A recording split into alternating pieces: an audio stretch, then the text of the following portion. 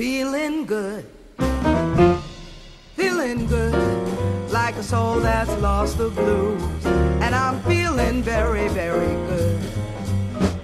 Oh, at last, my blues past. And I'm free from the blues that have tortured me. And I'm feeling mighty, mighty good. Feeling good. I'll tell you more about that in a little while. Let me just say welcome to the second half of Both Sides of the Story Part 2. I'm Michael Anthony Cuff. And the voice you're hearing is that of Joan Cartwright. Joan is a fiery jazz and blues singer known internationally as Diva JC. She's in Jamaica as part of the U.S. Embassy's annual concert series in celebration of African American History Month. And that's tomorrow at Hope Gardens. We'll tell you more about it in just a while. In the meantime, let me welcome Diva JC. Hi, Diva JC. How are you, Michael? I'm very well, and all the better for being in your presence. It's hot. The microphone? Nice to have you back with us. I understand this is not your first time to Jamaica. Well, I've made short trips, 2 short trips here, back in 1999, I think it was, and in 2006. Okay, so welcome back. Nice to have you with us again. Thank this you. time you're actually performing. It's your first performance in Jamaica. That's right.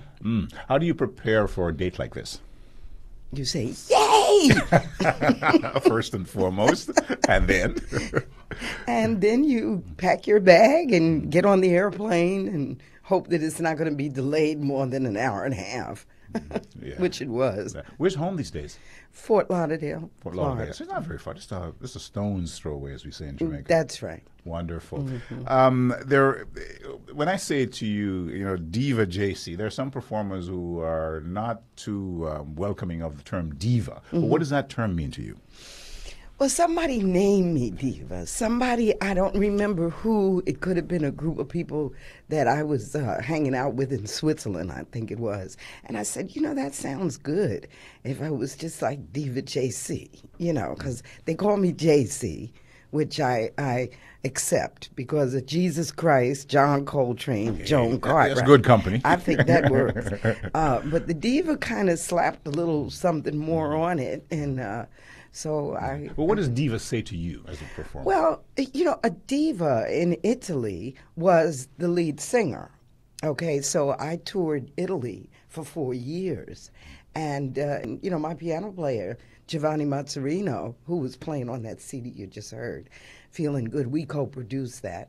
And he might have said, this is my diva. That's what Italians refer to as their singer. You are a singer, songwriter, composer, author, historian. There's a lot of individual disciplines there. If I said to you, cruelly, okay, just choose one activity, which would it be? I'm going to sing the blues. You sing the blues. Oh, that's right. Is that how you started out? No, not at all.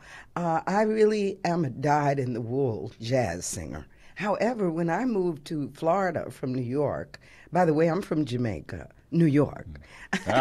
When I moved to Florida, I started listening to some of the singers there, and they were singing the blues, and I would watch the reaction of the people.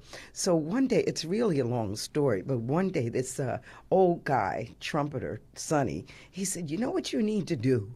I said, what's that? He said, you need to get up on the bar. Well, on Friday, people are going to see me, and they're going to say, she stood up on them. But anyway, so one day I had pants on, and I got up on the bar, and I said, you people don't want to hear all these beautiful ballads by Duke Ellington. All you want to hear is, oh, baby. And they screamed back at me, oh, baby. I'm going to do this Friday, so I don't want to. I want everybody's. Yeah, right. So after that, I really started writing and singing a lot of blues, and I've written over 60 songs that are in my songbook, classical and jazz pieces. But when I started writing the blues, it was more tangible. Songs like "Treat Me Right" and "You Don't Have to Marry Me." I don't want nobody's husband. These songs have meaning.